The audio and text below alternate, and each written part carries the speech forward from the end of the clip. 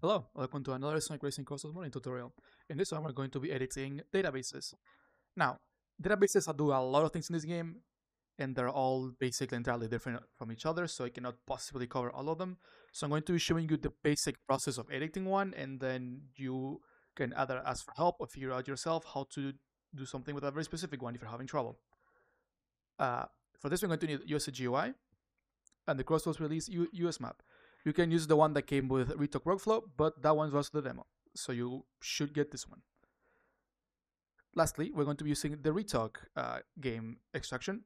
If you don't have one of those, you can look at the extraction tutorial that I made, since I got references, I believe, at the end of the video. So, with that out of the way, let's start. I'm going to be editing the database that handles the Rebel teams in Team Park mode.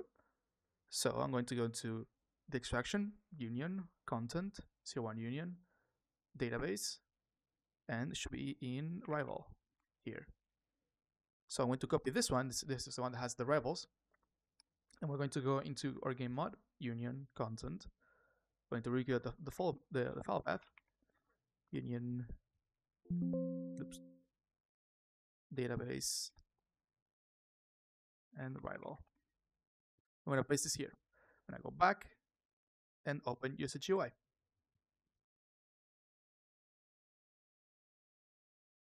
Now, usage UI needs the mappings file to be able to properly open things. So we're going to go into utilities and import mappings. And when I get them from, this is the wrong folder. When I get them from wherever you put them, in this case I have them here. So just double click that and you will see they will add the mappings over here. Now with file, open, and then go into the mod folder to get the database that we copied. Now, you can see this is pretty empty. The thing we want to is in the export data tab. So open this, open the table information, and now you have all the teams here. This is Team Sonic, Team Rose, Team Dark, etc. I'm going to be editing Team Dark because that's the one I'm on. In my experience, this specific data table can only have 4 drivers, so let's add 4 just for the fun of it. And here you enter the name of the character. This is based on the character's internal ID, which for the most part is always their name. For this, I'm going to be editing this to be Sonic, and this to be, I don't know, SPO, and this to be Metal Sonic. Now we can save and we can test this editing game. However, there is more to go through with this. You can see there's a lot of things here. For the most part, when it's a string table entry, the first value is going to be the path to the file. In this case, it's looking for the file database Rebel team data in game voice switch database game data, and it's looking for this specific string. If we open F model, 1 second.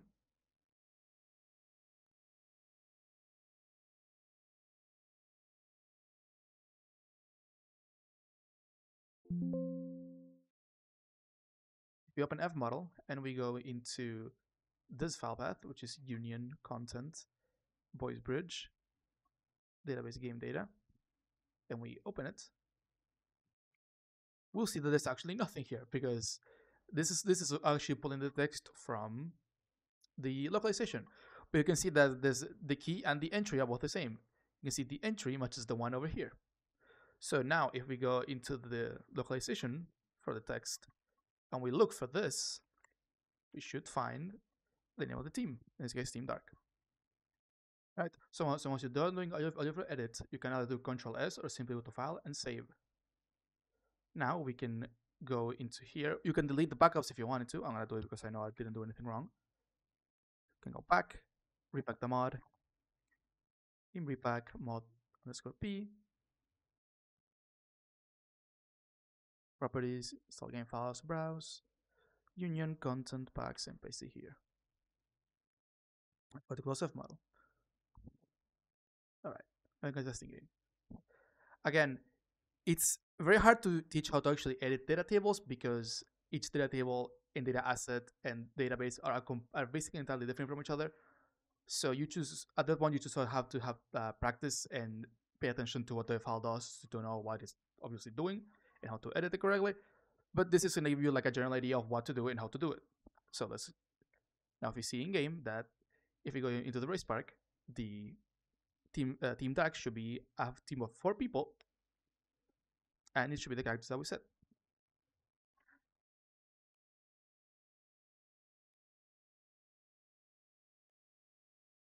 You see here, the 4 rivals are the characters that I set up in the database. Now, this database specifically, the game looks for the character you set, but actually loads the AI racer for obvious reasons. But yeah, as you can see, it's all working correctly. And all 4 racers are in the race. And that's the entire process for editing databases. If you need help with a specific database, you can ask for help in the modding Discord, but obviously there's no guarantee somebody has messed with that database yet, for example, or anything of the sort. Or you can try to figure out on your own if you really wanted to.